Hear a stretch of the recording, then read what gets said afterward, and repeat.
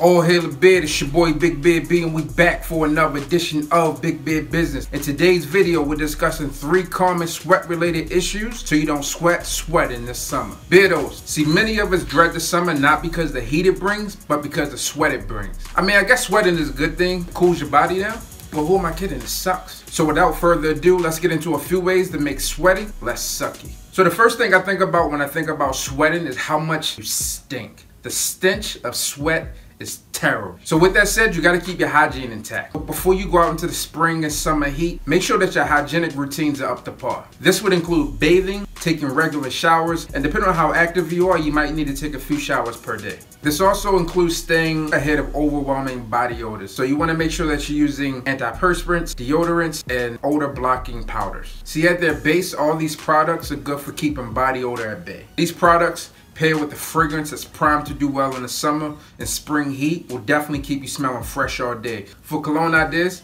feel free to check out my spring cologne video, listed and linked in the description box below. So another common sweat-related issue is skincare. Developing and maintaining a proper skincare routine is going to be essential during high heat months where you're likely to sweat. If you don't have a proper skincare routine, when you're sweating, you're more likely to clog your pores. Any sweat from the scalp can pull down hair product into the face, which can clog the pores and irritate the skin. If you have a face wipe handy, that will allow you to clear your pores a little more quickly, which should reduce your odds of breaking out. And last on the list, which probably should be number 1 on the list, is swamp ass. So what is swamp ass? Have you ever noticed moisture on a chair after you or someone you know has gotten up from a seat? Well, hello. That's swamp ass. So swamp ass occurs when your ass is sweating too much. You know, it's like really sweaty, like nasty sweaty.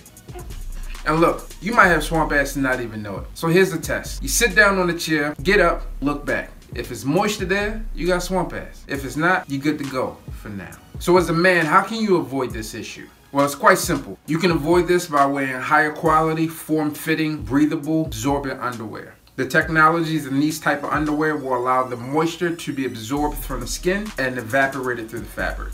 In addition to a high quality underwear, a high quality talcum powder will also help reduce a sweaty ass. Get that swamp ass out of here. I hope you guys are able to use these 3 tips to help you stop sweating. It's your boy Big Beard B. Like, comment, subscribe, tell a friend, and we back again. Hit that goddamn bell. So let's say I got a hypothetical gun to your head. Do you hit the bell or no?